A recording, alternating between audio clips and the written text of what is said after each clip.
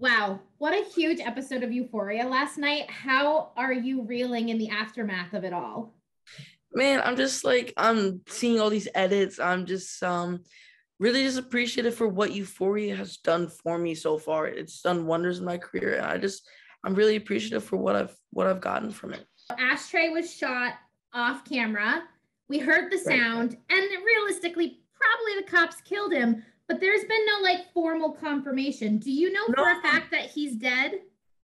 for a fact, no, not I don't know for a fact that he's it's just kind of left up in the air for now. And if there's one person that can survive being shot, it's definitely Ashtray because he's one badass kid at the end of the day. Yes, yes, he is. And I mean, how long did you know that Ashtray was the one who was going to be shot in the finale? Because I know you mentioned that Fez was maybe going to originally be the one who was Right. shot originally. So how long have you known? So Fez was originally supposed to be shot, right? I knew like 2 days or a day before actually because he rewrote the script, the whole thing of like me in the bathtub, the crazy shootout, like pretty much the day before. It's pretty crazy.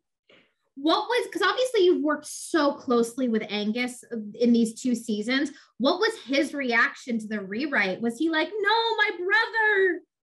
Yeah, he was the one that was down to die. He was the one that was down to take the shot. So he was really sad when he knew that I was gonna die. But I honestly like I'm totally okay with it because I might come back, might not. We don't know. Does Sam Levinson like ever keep you guys in the loop on the bigger picture? And I like, obviously he's the creator and it's all in his head, but are you guys even wondering things about like the trajectories for your characters? Honestly, sometimes we are wondering about certain things. 'Cause sometimes they'll change stuff, sometimes like close to the last minute.